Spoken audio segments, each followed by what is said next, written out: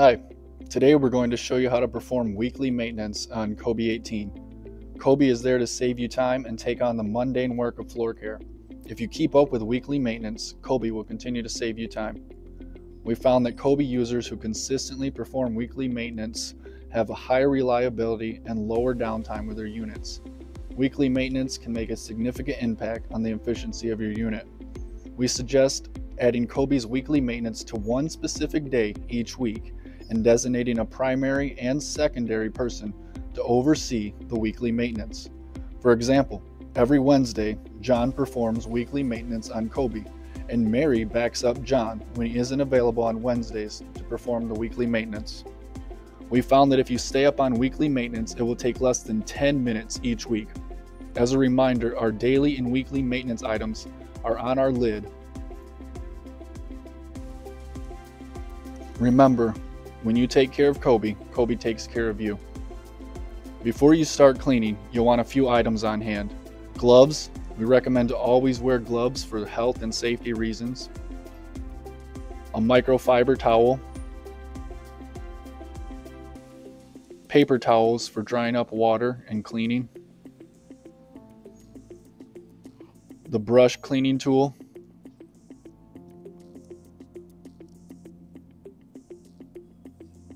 Spray bottle with soap for cleaning underneath. Lens cleaner for cameras and sensors. We're going to show you how to remove the side brushes. Cobi has two side brushes and one main brush. Access the side brushes. You notice there's two doors on each side of the Cobi. These doors swing open. To open these doors, locate the small arrow and use your fingers to pull the door open. The side brushes are just inside. You pull down and it comes off. Same to the other side.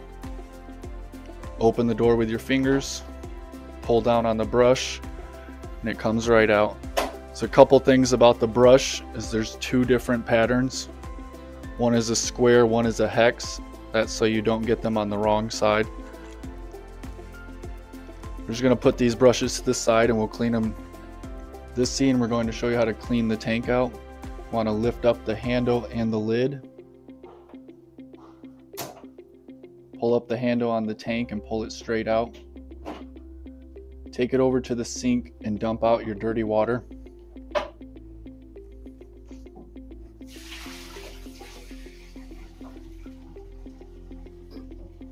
You'll notice on top there's a blue and yellow door that opens. Open those up. There's filters under there. You grab the yellow and the blue one, turn them. You're going to want to rinse these out. The blue one has a ball in it. If that's not clean, you will get a Cobi error. The yellow one, if that's not clean, water will not pick up. So rinse those out really well.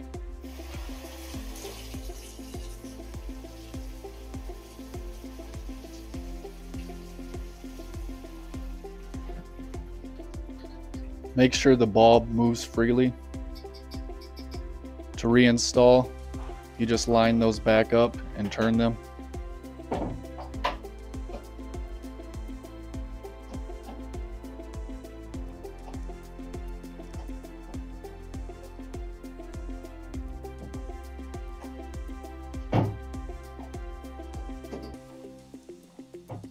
Now you're going to want to rinse out the inside of the tank.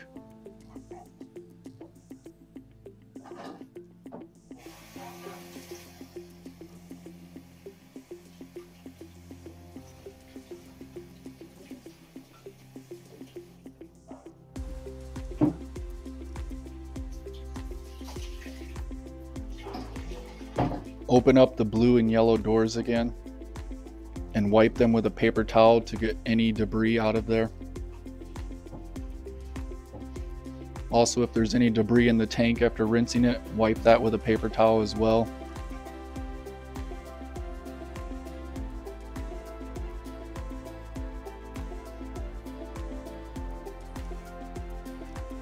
To access the underside of the Cobi, we have to tilt it on its back. This part requires special attention so not to damage it. First thing you want to do is always remove the tank.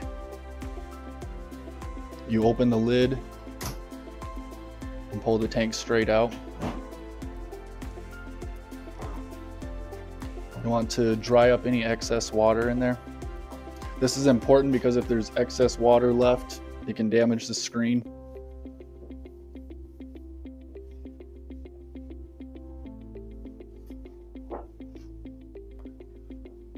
Then you want to remove this blue solution filter and rinse that out. Just running that under water cleans it.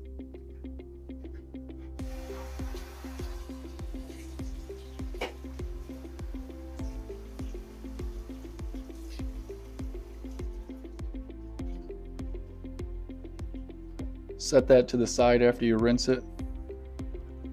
Once again, make sure that the tank base is completely dry of water, and then take some paper towels and stuff in where the solution filter was and the recovery hose, which is the yellow one.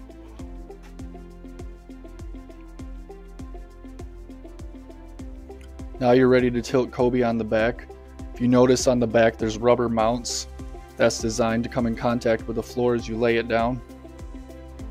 When you lower it down, close the lid so you don't pinch your fingers. And lower it really slowly.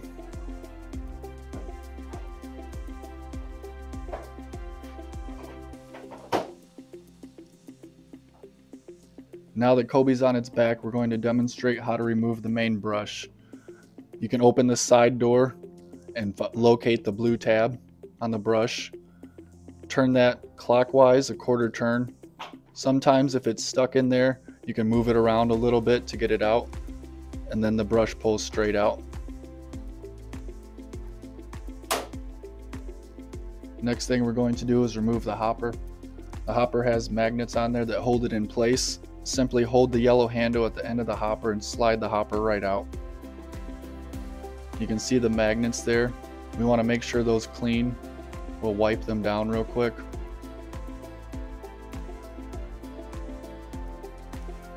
Also, dump any debris into the trash can from the hopper. It's important that there's no debris left in the hopper, as it will cause problems with the performance of the Cobi. While the brushes and hopper are removed, we're going to clean the undercarriage of the machine. You're going to want to grab some paper towels for this. Dry paper towel works fine, but wet is best.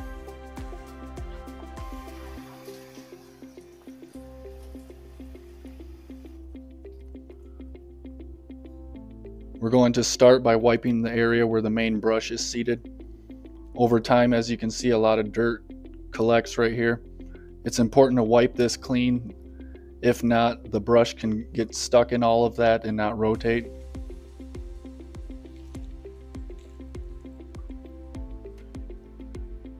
Certain areas that build up are where the brush mounts onto the hub, and also where the hopper mounts. Those are important to check and remove any debris. Next, we're going to clean the cliff sensors. Grab a microfiber cloth. The cliff sensors are located on the bottom, marked by the arrows. We want to make sure those are clean so the performance of the Cobi is top.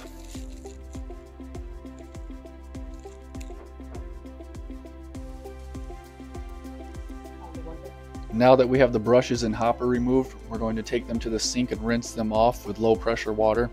We're going to start with cleaning the main brush. Lots of debris can get stuck in there, and it's important to keep this clean so the Cobi continues to run and the brush does not seize up. We provide you with a brush cleaning tool to clean out any debris or hair. I'll show you how to use that.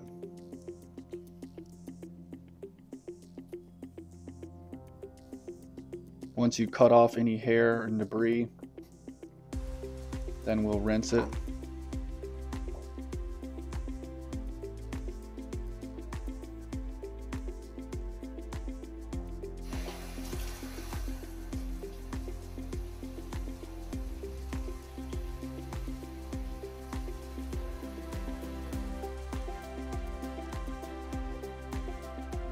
Same thing for the side brushes. Just rinse them. If there's anything in there, take it out. It's important to clean all debris out of the brushes so it doesn't scratch your floor.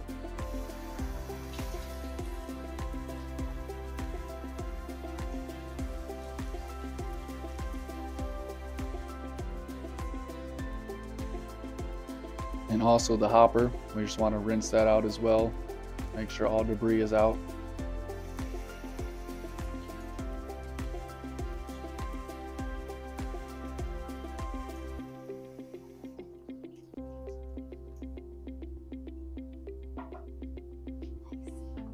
Now that we have our brushes cleaned up, we're going to reinstall the main brush. To start, you want to make sure that the brush is properly seated.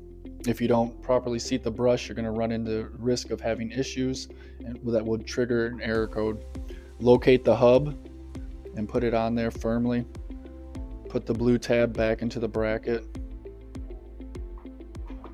Rotate that counterclockwise. You'll want to check and make sure that that's snug. You don't want that brush to be loose. And again, just to show you how to remove it, you open the door, blue tab clockwise, pull the brush out and away.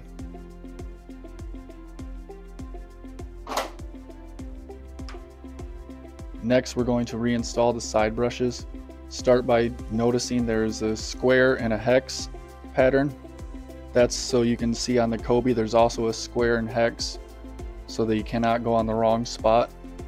All you do is push them up to the Cobi. You'll hear a click. The same thing for the other side.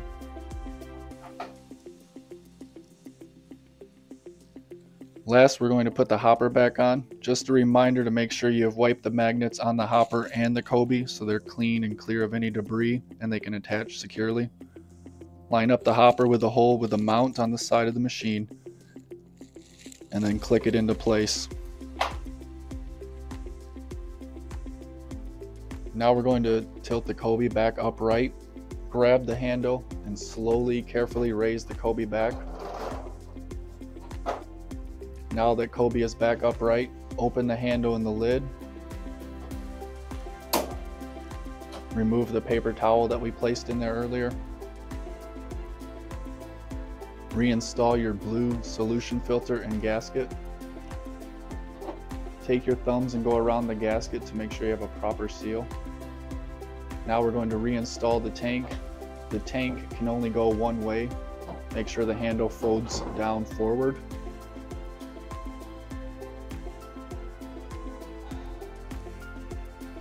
Next, we're going to show you how to remove the squeegee assembly. It's located at the bottom of the rear of the Cobi. You see these two tabs. Locate those. Put your thumbs on them and press down. It's just a magnetic hold.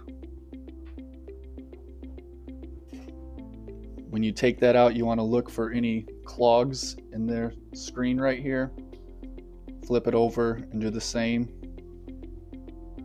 Also look for any excessive wear that will look like wavy or bacon to the squeegee.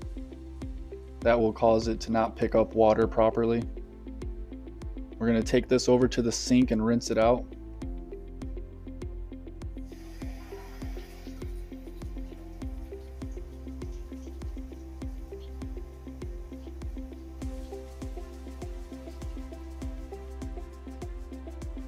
After we rinse it out, we want to wipe it down with a paper towel. Make sure we clean the magnets, which are right on top.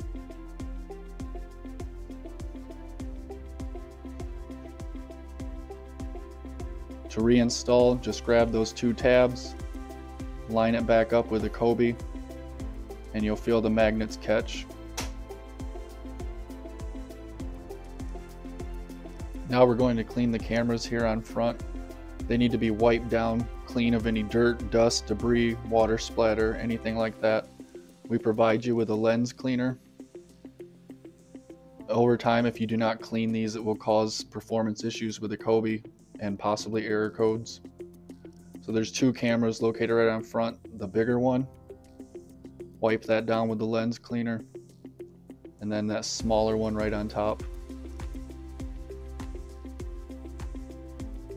You'll also notice there's ultrasonic sensors around the Cobi.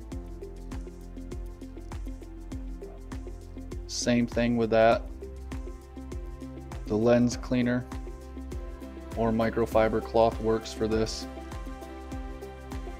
Again, just make sure that these are all clean of any water or debris, dirt, dust.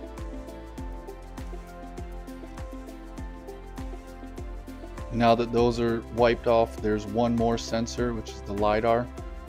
It's located on the front in the middle of the machine. It's hard to see unless you bend down. Clean that with either a microfiber cloth or the lens cleaner.